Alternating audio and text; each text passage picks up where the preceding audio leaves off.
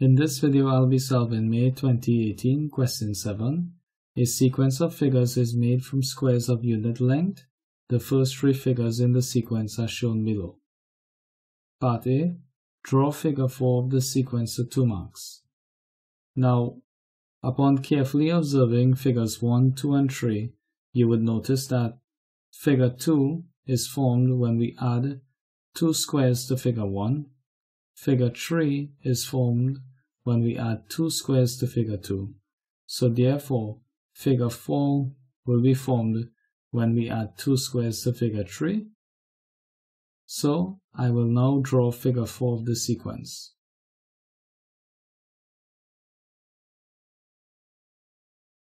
Part B. Study the pattern of numbers in each row of the table below. Each row relates to one of the figures in the sequence of figures on page 22. Some rows have not been included in the table. Complete the rows numbered 1, 2, and 3. The first thing I'm going to do here is to check and see if there's a common difference in the number of squares in the figure S and the perimeter of the figure P. So 5 minus 3 is 2. 7 minus 5 is 2. You could see that these numbers remain the same, so there is a common difference. So therefore 7 plus 2 will give me 9. In the same way, let's check and see if there's a common difference here as well for the perimeter of the figure P. 12 minus 8 is 4. 16 minus 12 here is 4. So there is a common difference as well. So 16 plus 4 is 20. Now, whenever we have a common difference, we are dealing with an arithmetic sequence. And the next step is to derive the formula for S and P when the figure number is n. So I'll write here number of squares in a figure S, and we know from our table here that the first term here is 3 and the common difference is 2. So I'll write here A is 3 and the common difference is 2. Now the nth term of an arithmetic sequence is always given by this formula. An is equal to A plus n minus 1 multiplied by d. Substituting the values of a and d into this formula here, I have an is equal to 3 plus n minus 1 multiplied by 2. So an is equal to 3 plus 2n minus 2. An is equal to 2n plus 3 minus 2. An is equal to 2n plus 1. So therefore, the formula for S here, when the figure number is n, is equal to 2n plus 1. So I'll now derive here the formula for the perimeter of the figure P. So I'll write here perimeter of figure P, and from our table here we know that our first term A is equal to 8 and our common difference D is equal to 4. So I'll record this here. A is equal to 8 and D is equal to 4. And I know that the nth term of an arithmetic sequence is given by the formula an is equal to A plus n minus 1 multiplied by d. So substituting the values of a and d into the formula here, we have an is equal to 8 plus n minus 1 multiplied by 4. An is equal to 8 plus 4n minus 4.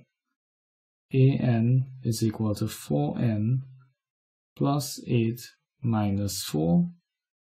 An is equal to 4n plus 4.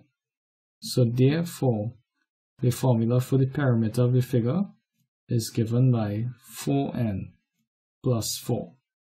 So I will now write here the formulae that I derived for S and P into the table here.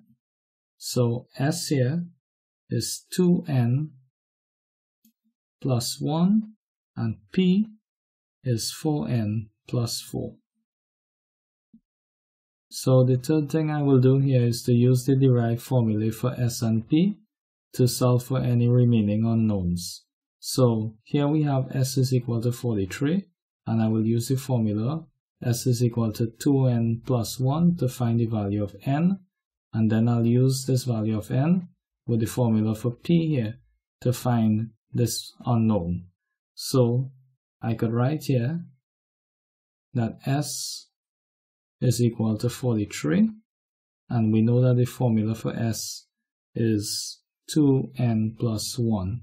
So substituting here, S is equal to 43, 2n plus 1, so this is 43, take the 1 across, the equal sign, it becomes negative. This is equal to 2n, 43 minus 1 is 42, is equal to 2n, divide by 2, divide by 2. N here is equal to 21. So I'll write that into the table here. 21. Now I'll use this value, n is equal to 21, and the formula P is equal to 4n plus 4 to solve for the value of P here when n is 21. So when n is equal to 21, we have P is equal to 4n plus 4. Substituting n is equal to 21 into the formula here. P is equal to 4 multiplied by 21 plus 4. P is equal to 4 multiplied by 21 is 84 plus 4. P is equal to 88. So I'll record this into my table here. When n is equal to 21, the parameter is 88. Part C. Determine the relationship between the number of squares S and the parameter P of a figure for 2 marks. So I'll write the two formulae that I derived here. S is equal to 2n plus 1, and I'll call this equation 1. And P is equal to 4n plus 4, and I'll call this equation 2. Now I want to make n the subject of the formula in equation 1. So I'll say here, from equation 1, S minus 1 is equal to 2n, dividing both sides by 2. I'm getting here that n is equal to S minus 1 all over 2, and I'll call this equation 3. And I'm going to sub equation 3 into equation 2. So this is going to be P 4, and wherever I see n here, I'm going to substitute S minus 1 all over 2. S minus 1 all over 2 plus 4.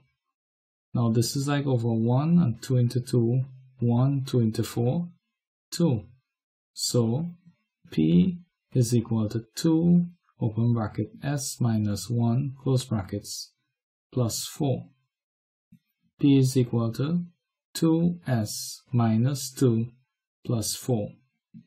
P is equal to 2s. 4 minus 2 here is positive 2.